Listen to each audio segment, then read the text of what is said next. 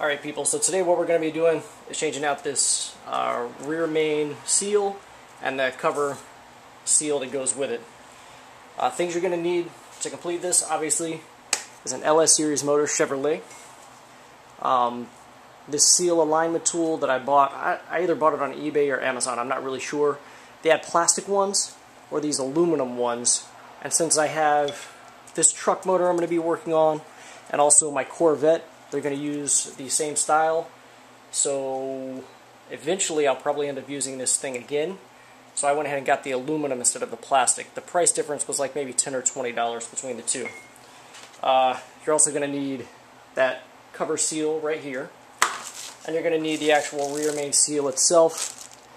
Apparently this little plastic liner here is to help align it, but if you don't get these covers aligned just right on the back of this motor, apparently they leak really bad, and the last thing I want to do is have a rear main seal leak right after I just replace the rear main seal. So these tools were like not even $100. In my opinion, $100 is worth not having to do the job again, but that's just my personal opinion on the subject. So the first thing you're going to do is take a 10mm wrench and start removing these cover bolts holding the cover onto the back of the motor.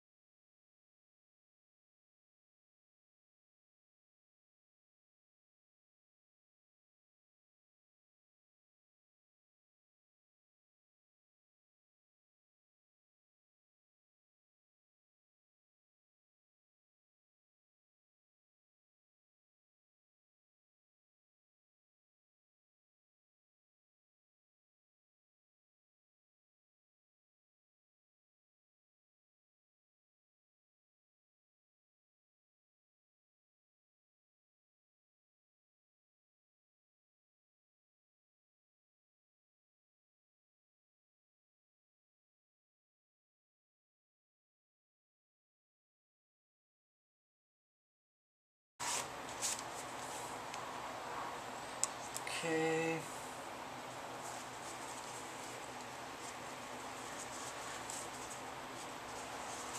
Alright, the next thing you need to do is pop the old gasket out of here. This is going to be as simple as just taking a screwdriver and a little hammer and just kind of popping this out in that direction.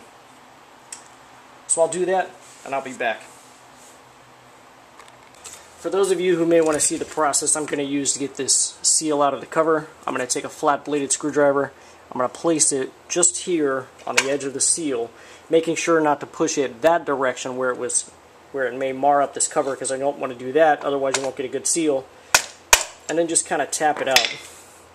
It's probably going to break a little bit, but just kind of make your way around, giving it a few taps, and it should just come right out. Like so. There you go. But this surface here, you definitely want to make sure you're not damaging that in any way as you're removing that old seal, as you will not get a good seal with the new seal if you've damaged that area. So now on to putting in the new gasket. Alright then, so you've got your old gasket out, you're ready to put your new gasket in, or your rear main seal, whatever you want to call it. I've already placed the new seal into position. Gently going to place this cover where it needs to go. Oh yeah, that does have some really tight clearances between the crankshaft. Glad I bought this tool. And as you can see, well, I don't know if you can see it.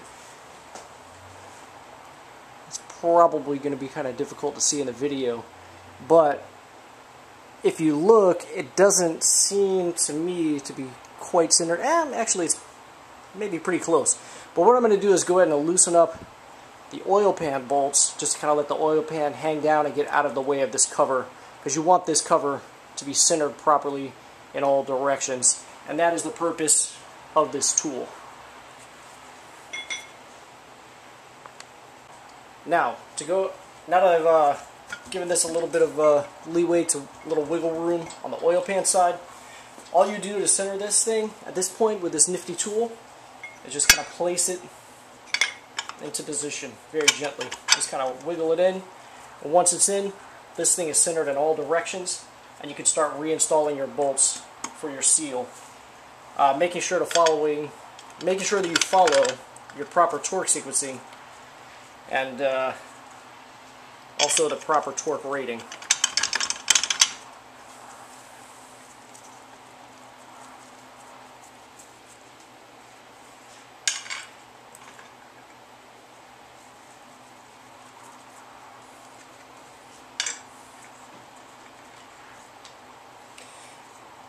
Another thing I'm going to make sure I do once I have all the bolts in position is go ahead and retighten that oil pan a little bit. That way it kind of centers it left to right. Because as you can see, well, maybe you can't see. Let me adjust the angle a little bit of the camera. As you can see here, this side is higher than this side. And you don't want to bolt it down like that, obviously. So, again, see, that actually has a lot of wiggle room there. So again, what I'm going to do is go ahead and just torque up the oil pan a little bit so that brings it up into position, leveling it out left to right, before torquing down these bolts, obviously.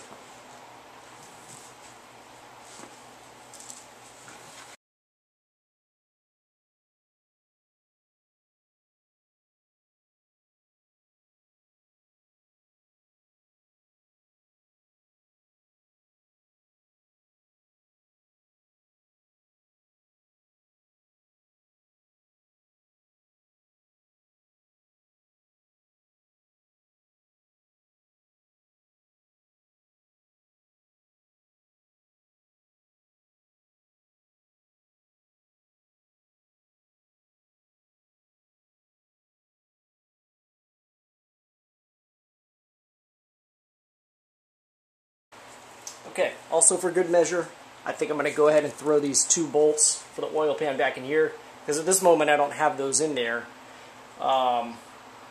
because I was actually checking the clearances on the bearings yesterday, so I just kind of put the oil pan back in position with a couple of bolts.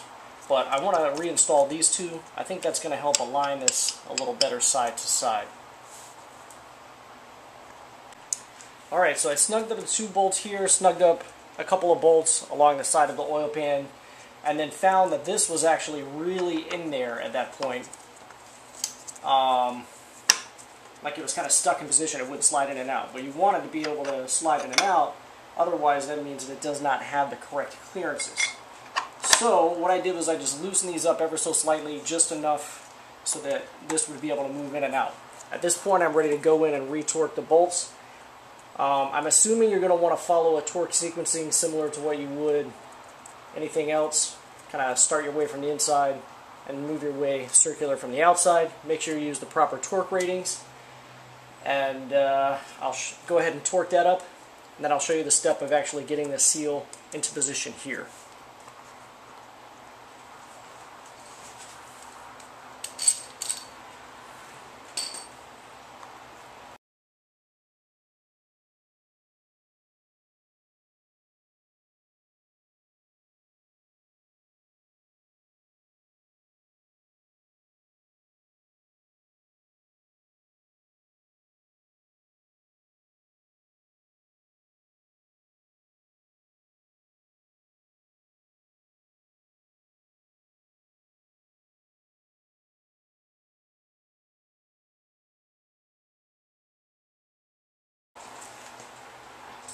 Now that you've got everything torqued properly, go ahead and slide this alignment tool out of place. And next you're going to actually install the rear main seal itself. I'm going to go ahead and pop this little alignment tool that's there out of the way. I'm verifying that there is actually grease installed on the rear main seal, because you do not want to install that dry. Going to place it into position.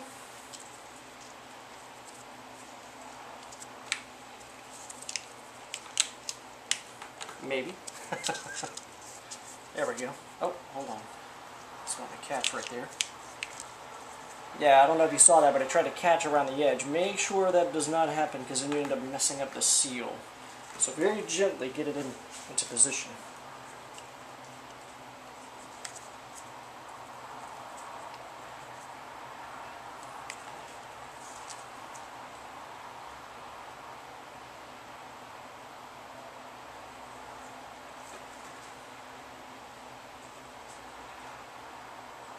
make sure I'm installing this the proper way.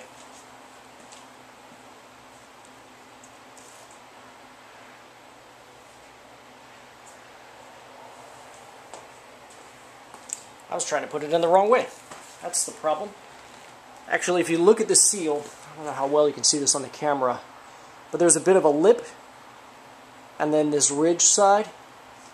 The side with the lip, you want to go inward, and the side with the ridges, you want to be facing outward. That's the way it came out. Alright, sorry about that. So I lost my camera battery, but I'm back. Anyways, like I was saying, you want the ridge to go to the outside. As you see in the picture, you can also see that this has those little dimples in it going around the edge. Want to make sure that goes in the right direction, otherwise you're going to have a big problem later. Now, what you do is you take this tool that you've purchased, and you're just going to go ahead and tap that into position very gently, making sure to work your way around each edge, making sure it's going in straight. You don't want one side to go in before the other. Make sure you keep checking it.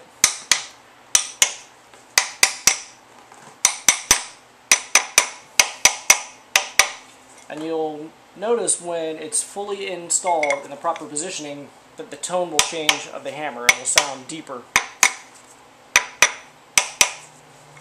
And there you have it. You have your rear main seal properly installed. You've got a new cover in the back.